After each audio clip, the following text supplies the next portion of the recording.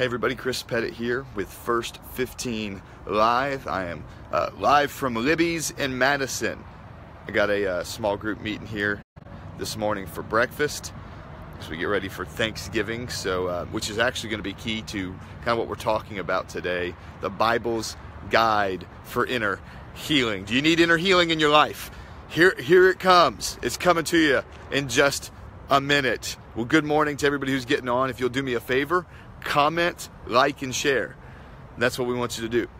Engage with us this morning in what God wants to do in your life, and we're going to share some wealth here from the Bible. One of my favorite verses, a verse I use all the time. And so give everybody just a minute to kind of engage. If you're watching on YouTube, subscribe right now because you'll get daily inspirations right there in your email box. So in your inbox there. So do that. If you're on Facebook, like and share, comment. You can comment on YouTube as well. And let's engage. All right, let's dive in. Good morning to all. Don't forget to comment, like, share. And let's talk about inner healing. This is something we all need. We all need inner healing. And so this verse is the most powerful verse on inner healing. And really this whole chapter, the second half of James chapter 5. And here's what it says, verse 16. Confess your sins to each other and pray. So what do? We're going to confess and we're going to pray for each other so that you may be what? Healed.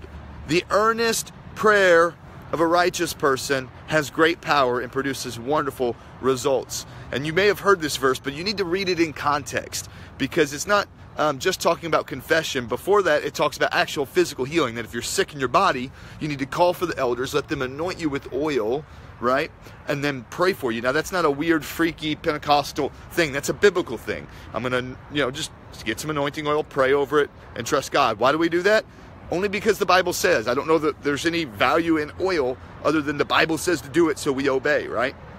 And that's for physical healing. But then he goes on to talk about how you can be touched and transformed by the righteous people in your life. And that's not perfect people. That's just people who have taken on the righteousness of Christ. Jesus is our righteousness. And so when we have other believers in our lives and we have somebody we can confess to, we can talk with, and here's the key about it. It's not just, hey, I got that off my chest. No. It's somebody who's intimately close enough to us to really be a part of our lives. And so building those relationships, and that's why small groups are so important, because you have men or women in your life. If you're women, get involved in a woman's small group. If you're a man, get involved in a men's small group. And a lot of churches now are doing a thing called Freedom Group, which is absolutely amazing. And it's built kind of on this idea that if I can share my deep, dark secrets with other people, God's going to heal me. And that's where some of you have been stuck for so long. You've repented of sin. You've asked God to touch you and take away things that happened to you in your past. Maybe you were hurt or molested even, or all these different things. You were taken advantage of by a boyfriend. Whatever the case is, maybe somebody said things to you that hurt your feelings and labeled you as certain things. And you've prayed, you've asked God to forgive you. You've asked God, if it was a sin, you've asked God to forgive you. If it was something that was done to you, you've asked God to heal you.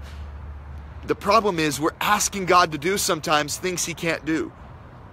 I want you to get that. There are some things God cannot do.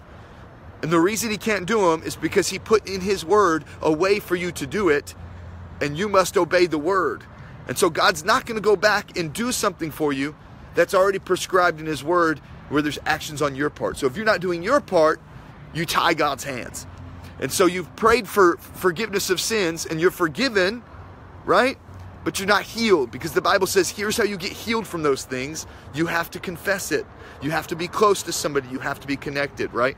In the same way it says, if you've gone through something and you've been keeping it secret and you're asking God to take that pain away and heal that dark spot in your life, well, until you confess, right? Until you confess that and share that with a brother or sister in the Lord who can pray for you, the earnest, effective prayer, that's for inner healing. That's for somebody who can say, you know what, I believe in you. I'm going to be praying for you. God's going to bring you through this.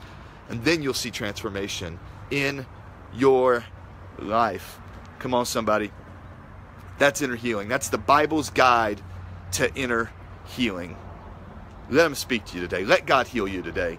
How do you do that? Not just in times of prayer with yourself. You need to be in times of prayer with other believers. You need to be in a small group. You need to be connected to people. So that's the word for the day. If you got any prayer requests, drop them in. And for those of you who are in a small group, here's what I'd love for you to do. Comment in here and encourage the other people by giving your story of how a small group's impacted your life. Let me pray for you. Father, I pray for all those who need healing, God, physically and emotionally, inner healing, God. Lord, help us to be people of confession, Father, who trust you and trust your word and follow the ways you've prescribed in your word. And I pray you do that right now in the mighty name of Jesus, Lord. Healing in the body, healing in inner healing, God. We pray for salvation for our loved ones and friends, God, that you would use us in that process. Lord, we pray that you bless all those who need financial blessing today. Bless marriages today, God. Move in a mighty way in people's kids. In Jesus' name we pray. Amen. Hey, start your day off right. Recognize that you're a world changer. Look for somebody that you can encourage. Hey, if there's not a small group around you, start a small group. Get some people together. Build that community. Ask God how you can be a part of somebody else's inner healing. Change the world, because that's what you are, a world changer. Come on, baby. First 15 live out. We'll see you tomorrow morning, 6:30 a.m. Love you. Go change the world.